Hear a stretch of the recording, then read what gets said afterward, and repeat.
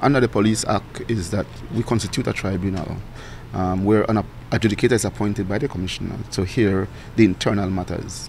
We have two types of disciplinary infractions. We have minor and great or severe, major.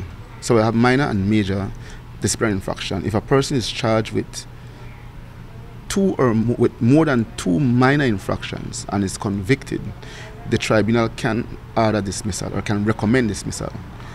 If the person is charged with one major infraction, that is sufficient, if convicted, for a dismissal.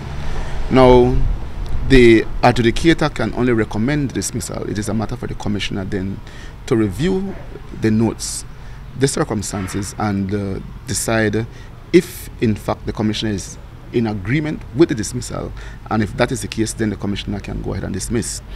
Now, there have been instances where the tribunal have not or did not recommend dismissal, but from the view of the commissioner, which is me, I would look at the notes of evidence, look at the severity of the offense, look at the amount of offenses, and despite the fact that the adjudicator does not order dismissal, I would exercise my powers under the Police Act to up the punishment and still dismiss.